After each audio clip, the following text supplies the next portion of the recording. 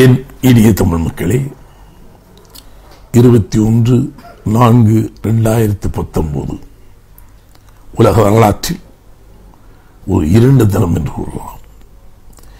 தீவிரவாதம் என்ற போர்வையில் அப்பாவி மக்கள் 250 பேர் 300 பேருக்கு கொன்று குவிக்கப்பட்டிருக்கின்றார்கள் ஈழத்தில்.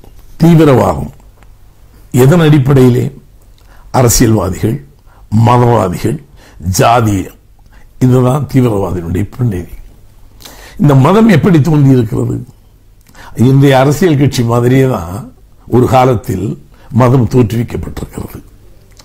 தனக்கு தெரிந்த கருத்தை 10 பேருடன் பகிர்ந்து அது 100 ஆகி 1000 ஆகி 2000 ஆகி லட்சமாகி கோடியாகிறது. அது ஒரு குரூப். இதனால் தன் கருத்தை ஏற்றுக்கொள்ளுகிறவன் சிஷியன், அவனுக்கு சிஷியனுக்கு சிஷியன். இது ஒரு அரசியல்வாதிகள் எப்படி இன்றைய கட்சி முறைகளோ அதே போல்தான் மதவாதம். தனக்கு பிடித்ததை ஒருவன் ஏற்றுக்கொள்ள வேண்டும். அது எந்த மதமாக இருந்தாலும் சரி, அதற்கு ஒரு கூட்டம்.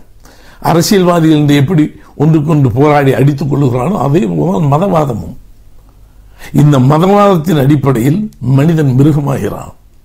இந்த பின்னணியில் இவ்வளவு அப்பாவி மக்கள் ஈழத்திலே மாய்ந்திருக்கிறார்களே, இதற்கு யார் பொறுப்பேற்றுக் கொள்வது? இன்னும் இதுவரை தெரியவில்லை. தீவிரவாத அமைப்பு எந்த அமைப்பு என்று தெரியவில்லை. ஒரு கருத்தை சொல்லுவதற்கு ஒரு சுதந்திரம் இருக்கிறது, ஆனால் ஒரு கருத்தை திணிப்பதற்கு உனக்கு உரிமை இல்லை. இன்னொரு கருத்தை அழிப்பதற்கும் உனக்கு உரிமை இல்லை. கொள்கையில் வித்தியாசப்படலாம், ஆனால் கொன்று குவிப்பது அது மனிதத்தன்மை அல்ல.